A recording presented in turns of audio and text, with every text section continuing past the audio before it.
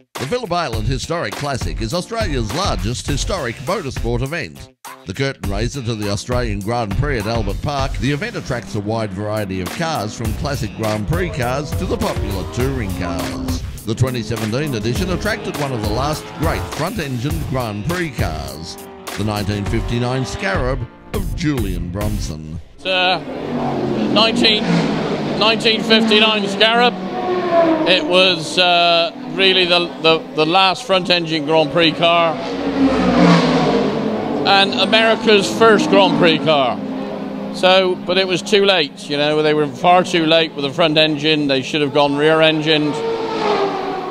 There is a Cooper T53, which they killed the front-engine Grand Prix cars. But this one is one of three. Lance Reventlow, the only son of Barbara Hutton, he built three Grand Prix cars. This is the third one, which was the spare. Never actually used in period, and it spent virtually all its life in the Donington Museum. So chassis 1, that was Lance Reventlow's car. That was used regularly up until the 60s, and that is now in America in a museum. Chassis 2 was destroyed at Silverstone in 61. So at the moment, this is the only real one racing. Well, when they came out, they were Offenhauser engines. They had desmodromic valve gear. Desmodromic is like a Ducati, where the valve opens and closes. And they weren't developed enough. They wasted a lot of money.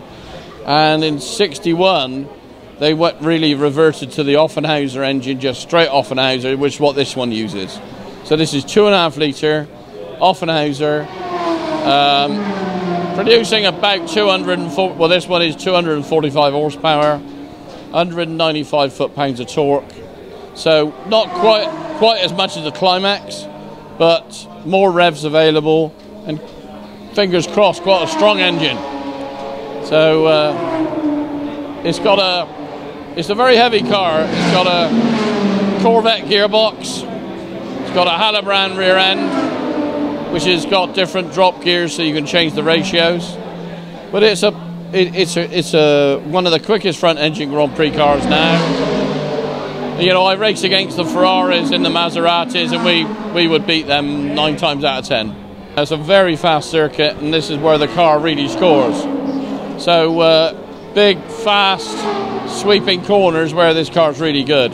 It loses out on traction to a rear-engine car, but on the really, really high-speed stuff, that's where it's pretty good.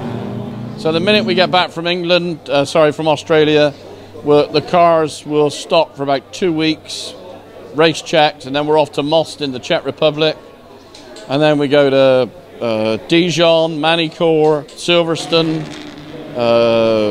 all over Europe racing. This will stand on its own against any of the European circuits. Grand Prix circuit needs to be a bit wider, but no, fabulous, really good and fast.